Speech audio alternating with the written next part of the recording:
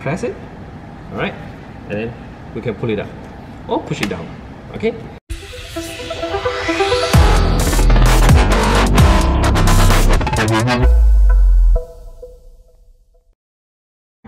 Hello and welcome to another episode of FAQ. Today's FAQ is about adjusting the headrest for the Volkswagen Tiguan. It is also the same principle as the Volkswagen Passat.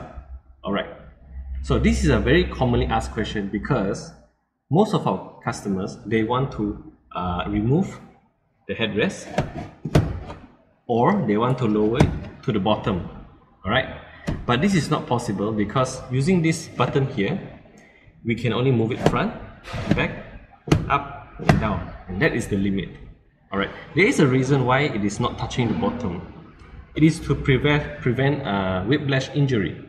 So in an event of an accident, this headrest will move forward like this, and then if it is touching the bottom, there is too much friction and this headrest will not work properly. Alright, so anyway, I'm going to show you how to remove the headrest.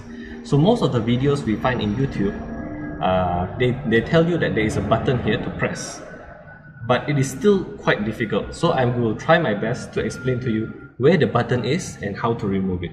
So I have taken a ruler here, and you can take a measurement of 3.5 inches from the top here in the center. Take 3.5 inches like this and aim for this part here, and you can feel it with your finger, with your thumb. Press it, there is a click sound. Press it, alright, and then we can pull it up or push it down.